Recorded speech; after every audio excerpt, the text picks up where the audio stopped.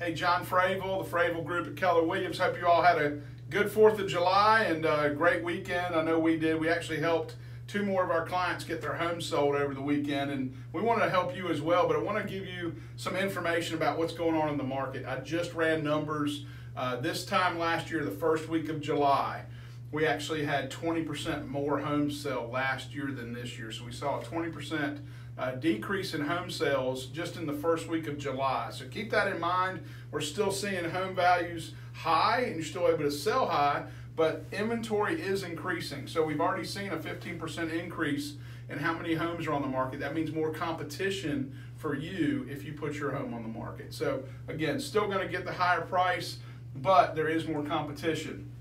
Also on the higher price, this is just the average equity in year over year. So last year, you've actually gained about $60,000 in value on your home from last year. So your home is worth more today, and you can still get that price.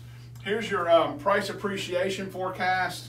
Again, this year we're showing about a 9% increase, but as you can see in 23, and as the years go on, 24 and 25, only 4% and 3% moving forward. So it's an amazing time to sell right now. Here's one we just sold in Travelers Rest. If you have anything in the upstate of South Carolina at all, we can help you. So we were able to get $21,000 over list price for this house for our clients. We want to do the same for you, and we sold it as is as well. We had 4 or 5 offers on that one. But definitely take a look at our website, thefravelgroup.com, for more information, or give me a call, 864-804-9693. And hey, like and subscribe to our YouTube channel. We want you to get some information. We do a weekly video with market updates for you. So have a great day.